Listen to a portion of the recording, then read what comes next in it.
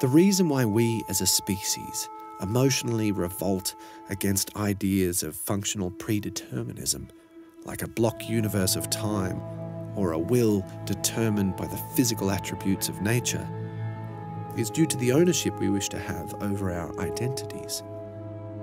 We don't like time dictating the cause and effect of our experience, just as we don't like to think that we're merely biological robots reacting to the biases of internal machinery.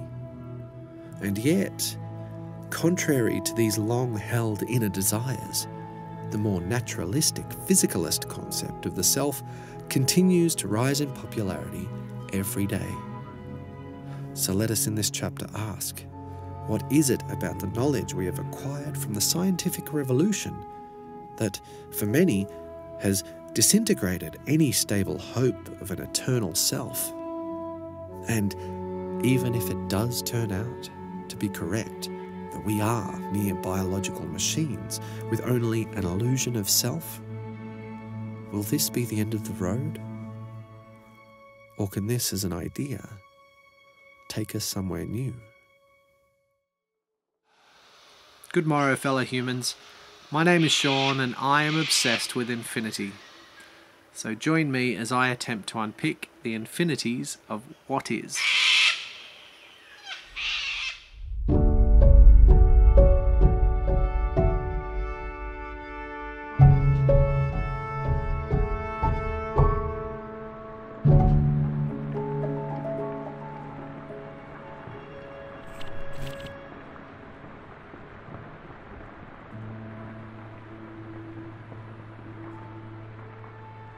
In 1924, towards the tail end of the technological revolution, German inventor and psychiatrist Hans Berger devised a method for unintrusively monitoring the brain's electrical activity.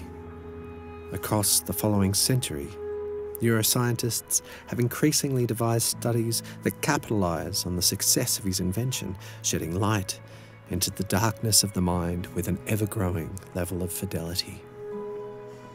The familiarly named EEG machine is the fairly necessary abbreviation for the considerable mouthful that is electroencephalography, which to me sounds more like a word from a Mary Poppins musical.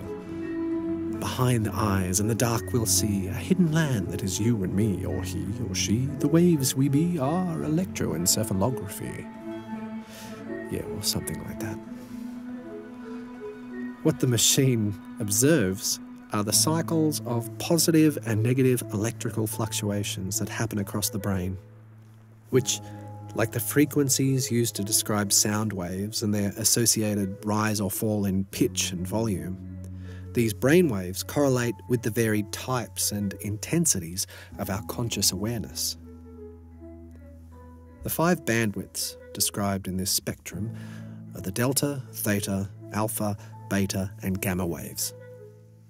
Delta waves are the lowest frequencies, occurring between 0.1 and 3.5 Hz, and have been shown to increase during states of non-REM deep sleep.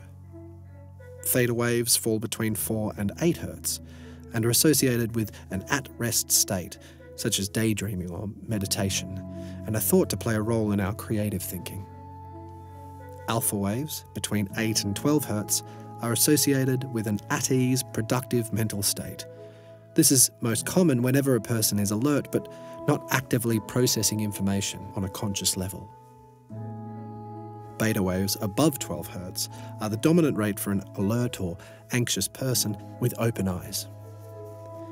Being at the more active end of the spectrum, these are further divided into a further subspectrum of low, mid and high beta waves, capable of reaching above 18 Hz when subjects are in highly focused states. And lastly, above 30 Hz are the gamma waves. These occur when subjects are in their higher states of mental awareness, such as high-level information processing. It's also the only frequency that is found to happen across all parts of the brain, and so due to this, it has been hypothesized that the 40 Hz frequency is what may enable coherence, a synchronization of the brain that allows for its many regions to work as one in mentally demanding situations. We also get a very short gamma wave burst every time we have a significant sensory experience, such as biting into an apple or solving a problem, though these only tend to last for half a second.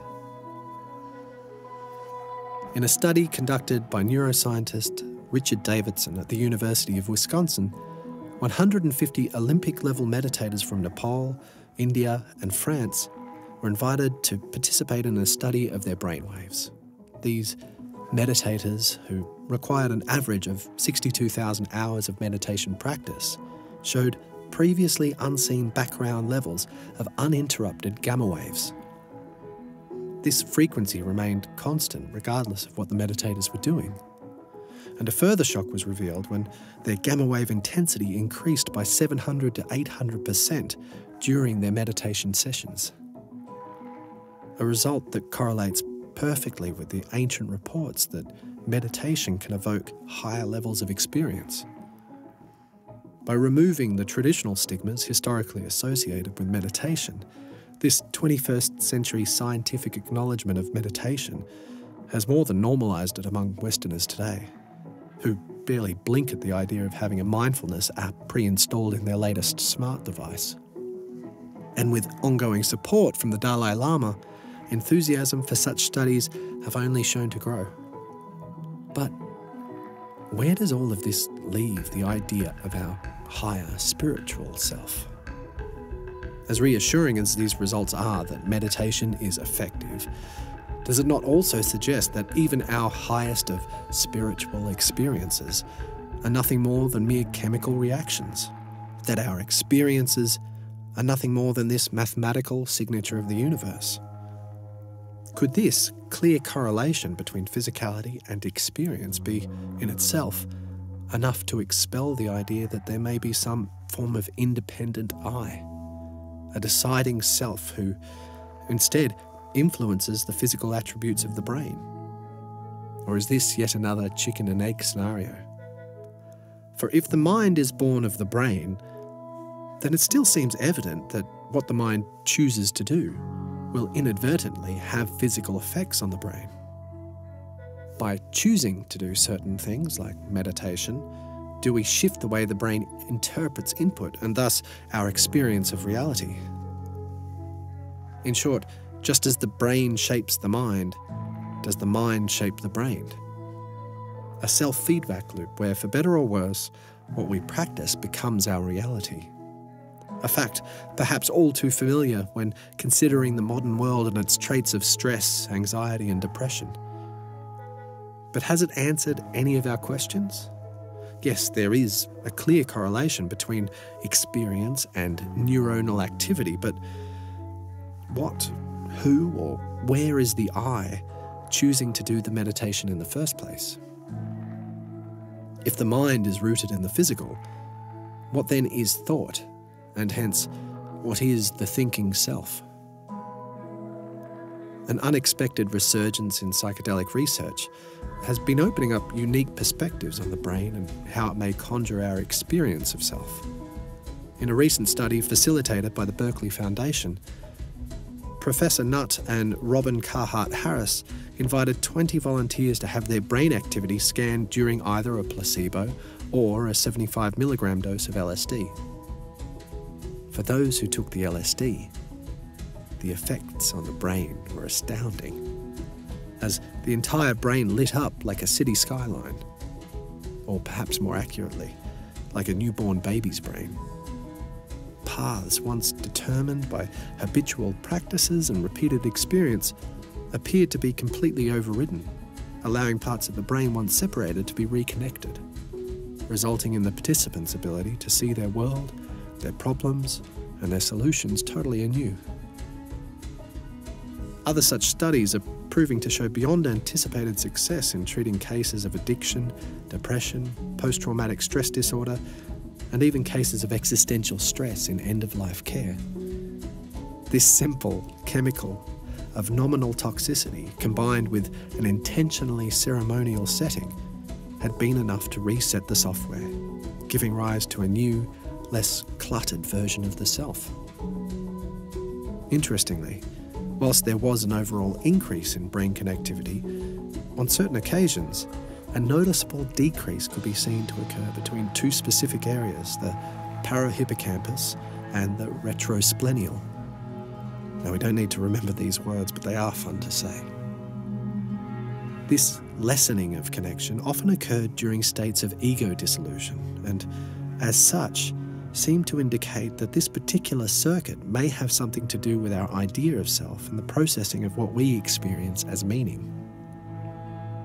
Though early evidence is encouraging, with more than 50 years research blackout held in place since the drug wars of the mid-60s, there is still much to be done before this exciting field can catch up to its clinical counterparts. Side note. Since first researching this chapter in 2019, many countries have fast-tracked their acceptance of these therapeutic drugs.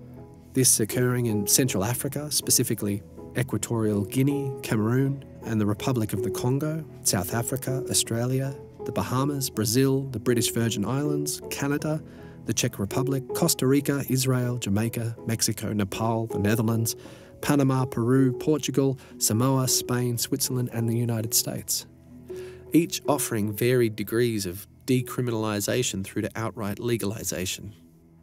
End side note. The underground research, however, has never subsided. In fact, it's been on the rise from decade to decade. Those who experiment with high doses of psychedelics such as LSD, psilocybin, DMT, or ayahuasca often report that their most spiritually awakened experiences have been entwined with this dissolution of self known as ego death. Upon returning from such experiences, people often display long-lasting psychological changes akin to the life revelations seen in those who encounter a near-death experience. But similar to what we saw with the meditators, these are highest ideals of purpose, meaning, and spiritual enlightenment, those that humanity has allowed to influence its story since its earliest days, all appear to go hand in hand with the mere chemical reactions happening within the brain and the subsequent heightening or lowering of electrical frequencies. The evidence does seem to suggest that not only is the brain fundamental to the self, but that it is its totality.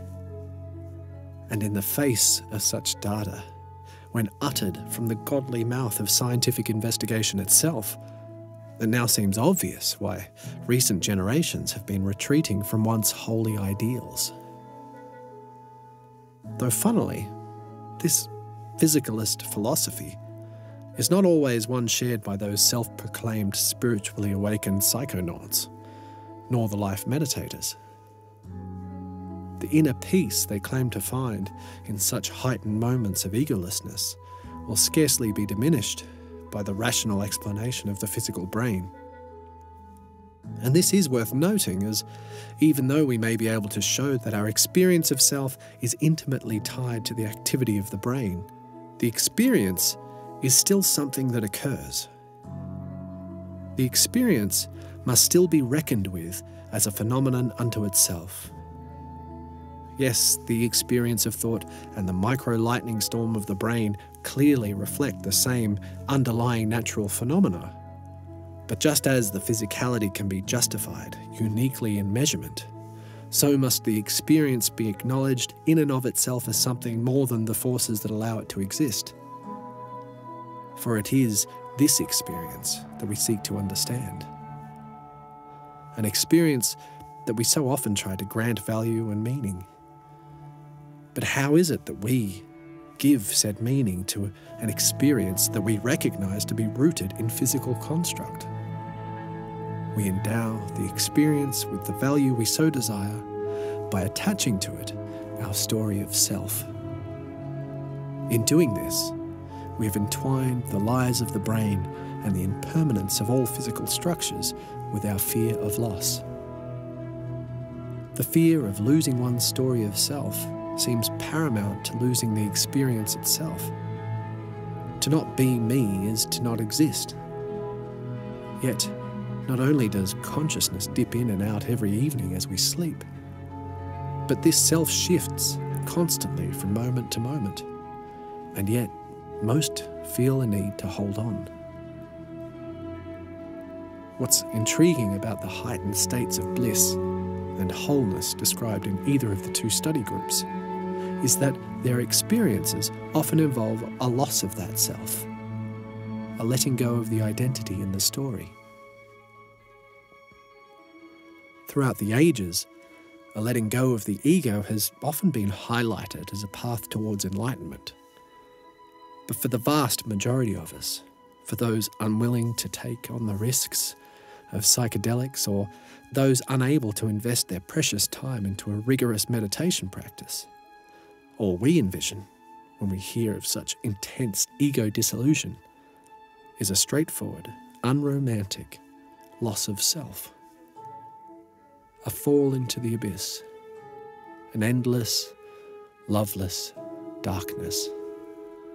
Without the I, what am I? And boldly, here enters our fear of death. Why have we been so desperate to identify the I in the first place? It is because we know that one day it will be gone. Especially if we believe that the self exists purely within the physical. The desire to believe that some part of us may continue after our death is far from uncommon. Many may even wish for the scientific community to announce that consciousness is definitively not localized within the brain, since if that were to happen, perhaps we could justify some other, less fleeting plane of existence.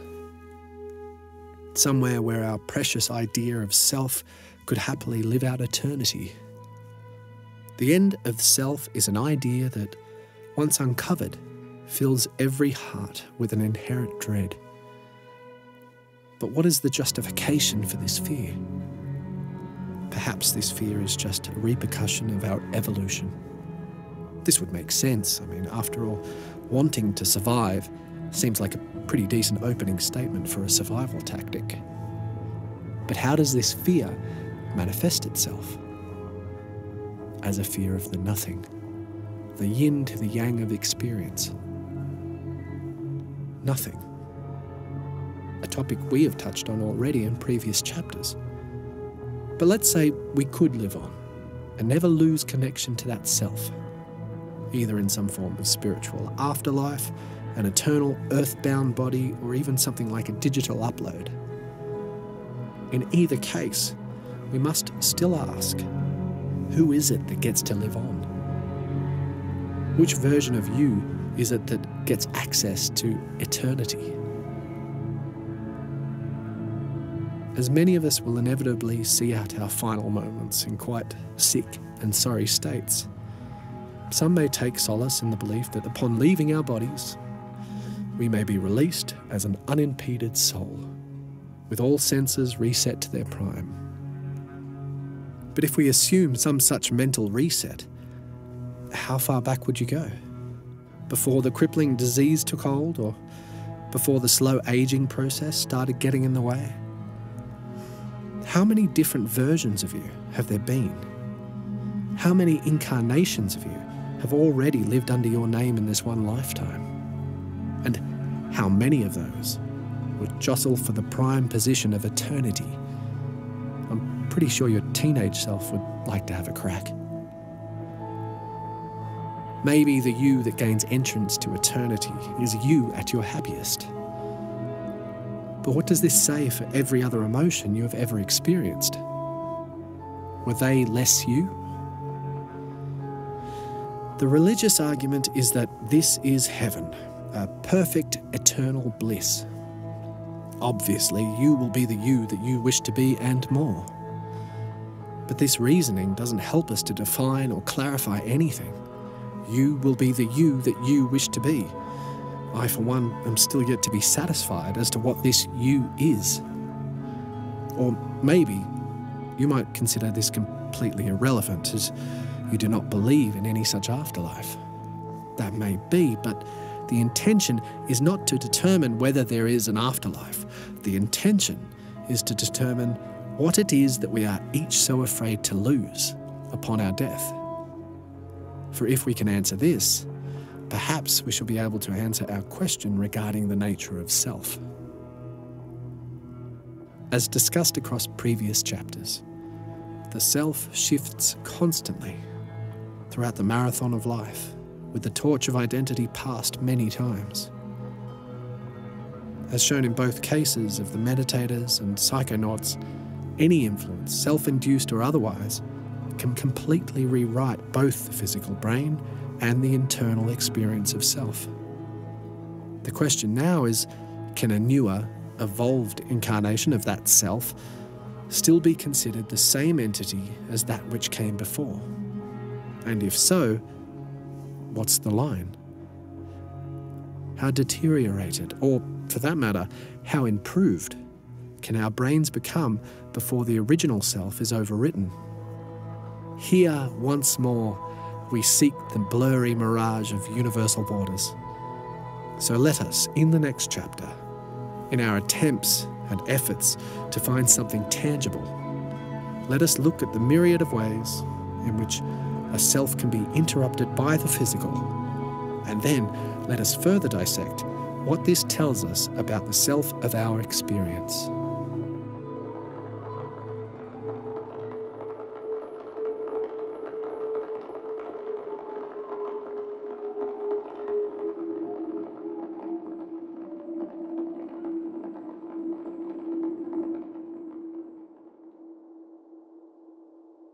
What an amazing fortnight we have had. There's been so many amazing conversations and discussions happening in the comments section over the last few episodes, and it's really been lovely to engage with you on that level and to share these ideas with you. I know that a lot of people who are into these sort of ideas, who like to discuss the deeper riddles of what reality is, find it hard to find their people, and are usually surprised how many people are out there really just don't want to talk about these things.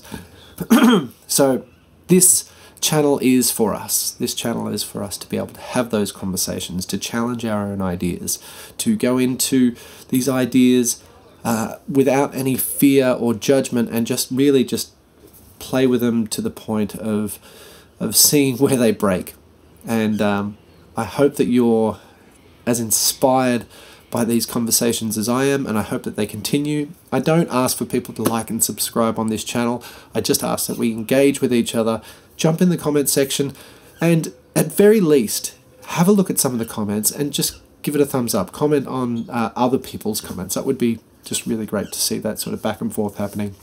Thank you to the repeating faces, and yeah, I'm going to leave you now. I'll see you in about a fortnight's time. Much love. I hope you all have a wonderful, wonderful week.